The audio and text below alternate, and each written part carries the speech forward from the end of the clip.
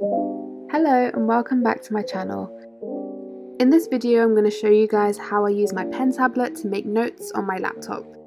I hope this video will be useful for the beginners who are interested in digital note taking but want to try it on their laptop. If you're new to this channel, my name is Shiv and I'm a final year medical student. I've been using this pen tablet to make my medical school notes for over 2 years now. And I personally think that this is a really good option for those who don't want to buy an iPad but want to try out digital note taking. So without further ado, I'll just show you guys the pen tablet that I use. So this is the pen tablet that I've got at the moment. It's the One by Wacom pen tablet in the size small. In the box you will receive a pen tablet, which is what you write on, a pen which has buttons on it for you to set different settings on it, and also a wire to connect the pen tablet to the laptop. In my situation, I've also had to buy a USB-C to USB adapter to connect the pen tablet to my laptop. And how it all works is you just write on the pen tablet, and once you hover your pen over the pen tablet you can see the cursor move, and you just have to press on the pen tablet to write.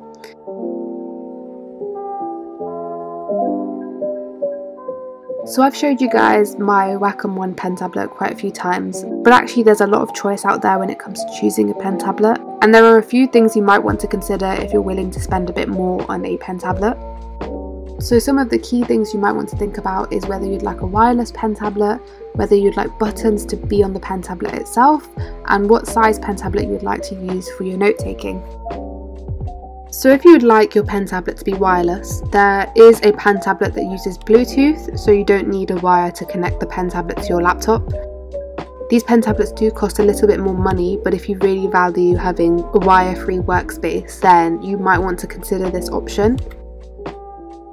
Another thing to consider is if you would like buttons on your pen tablet. On this one here on the screen, there are buttons at the top of the pen tablet. This can make life a little bit easier because you have easy access to buttons that you can set to whatever you want it to. So if you have a pen tablet like this, you can go into the settings and choose whatever you want for those buttons. For me personally, I used to have it as Command Z, so I could undo things quite easily. I also set one of them to act as a shortcut to an app such as OneNote or Google, and I'd also set another button to act as a right click for me. Since my current pen tablet doesn't actually have any buttons, I simply use my left hand to hover over Command Z to act as my alternative. So overall I don't think it's really necessary to have the buttons, but it is a useful feature to have if you're willing to spend a bit of extra money on your pen tablet. And another important factor to consider when it comes to buying a pen tablet is which size you would like to buy. So people often ask me whether they should buy a medium or a small pen tablet. For me personally, I have a 13-inch laptop and I've always worked well with having a small pen tablet, so I've never really felt the need to buy a medium one. However, if you have a bigger screen or would like a bigger workspace when it comes to using a pen tablet and don't really mind the size in terms of portability, then a medium one also would work quite well. So now I'm going to talk about how to set your pen tablet up and which settings I use when it comes to note taking on my laptop. So firstly, you'll want to install the correct driver for your laptop. So for me, I have a Wacom pen tablet, so I'll go onto their website and install the correct driver. And once I've downloaded this, I'll go into my system settings and you'll be able to find the settings for your pen tablet. Here you'll be able to adjust loads of things to do with the pen, the buttons on your pen tablet, and this will make your note-taking experience a lot better. So when it comes to changing the settings on your pen tablet, I think that setting something for the buttons on your pen is quite important. As you can see on my screen, there's so many different settings you can choose for the buttons on your pen tablet. So as you can see, you can choose it to act as a shortcut, it can become a command, you can set it to become an eraser, you can use it to navigate, whether that means going back, forwards, scroll, zoom in or out. You can also set it to open up applications, etc. So there's so many different settings you can choose for the pen tablet, but this all depends on personal preference. But the two settings that I think have really helped with my note taking is using one button to act as a pan/scroll feature. So this means that when I hold down a button, I can pan or scroll across the screen as I'm writing. This just makes the whole note-taking process run a lot more smoothly, and it just makes taking notes a lot easier. I've set my other button to act as an eraser, so when I press that button, my pen becomes an eraser immediately, so I don't have to actually click on the eraser to do it. So it just makes erasing stuff a lot quicker. So I have had a few comments saying that their pan and scroll feature doesn't work on their pen tablet. So what you can do in this situation is use your other hand on your trackpad to navigate across the page as you write.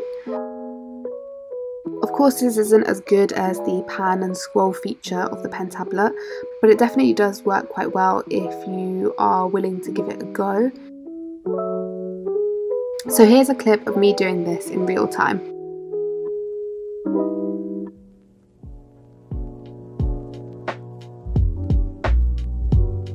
So another useful feature that you can change on your pen tablet is the feel of the tip of the pen.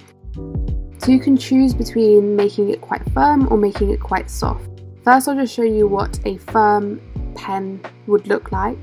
So when it's more firm, it means that you have to put a lot more pressure on to make it thick. So you get a lot more variation between a thick and thin nib. When the nib feels soft, it's a lot harder to achieve a thin line. And when it's medium, you get a nice in-between. Personally, I opt for something between medium and firm, just so I get a lot of variation in the thickness. And this is more for people who like to have their handwriting look a little bit nicer on their notes.